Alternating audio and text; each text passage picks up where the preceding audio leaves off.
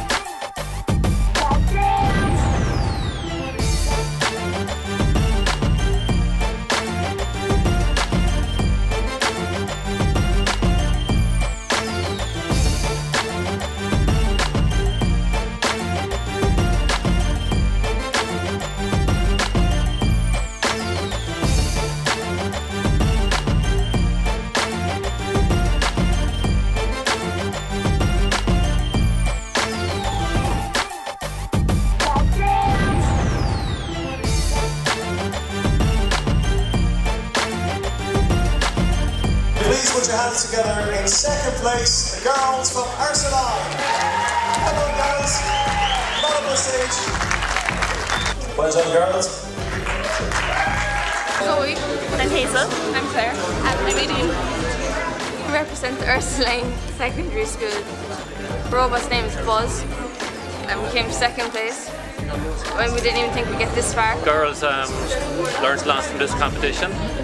Last night the robot was doing nothing, but today they learned all about using a touch sensor and a light sensor and made the robot perform functions that robots would do in factories. And they learned very well and they achieved a great result. The girls came in second place like the previous group did last year. They worked very hard. The robot, at the end of the day, we were not able to make them go a little bit faster. A little bit more study now, and who knows what will happen next year. The girls would love to participate in next year's competition and maybe go on at 4th year level and learn different roles that these robots can do. Thanks.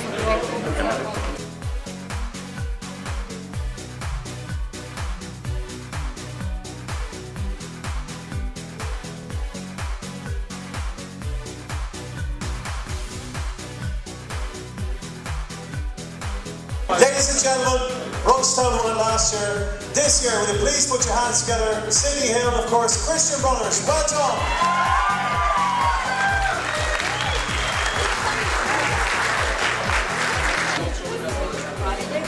It's my great privilege to be their mentor while they're putting all this together. They showed enormous courage, teamwork, and were under a lot of pressure towards the end. I guess they learned more in this competition than they probably will in any other technology enterprise. And I think the whole idea is to encourage young people to be involved with technology, to be involved with science, to be involved with this end of the business. Christian Brothers College, Sidney Hill, Cork. This is a robot, Murph won. We won the contest. And we'd like to say hi to Owen Murphy, who was at our school too in Christians. So thanks to everyone who helped us. Well, I think it's just a tribute to the lads for the amount of work they put in. I basically took a back seat, told the lads that this is what you have to do, and they did all the work themselves, they did all the programming, all the building. So I think really the lads deserve this for the amount of work they put in, and it's a tribute to the type of lads they are and the type of lads that are Christians in general.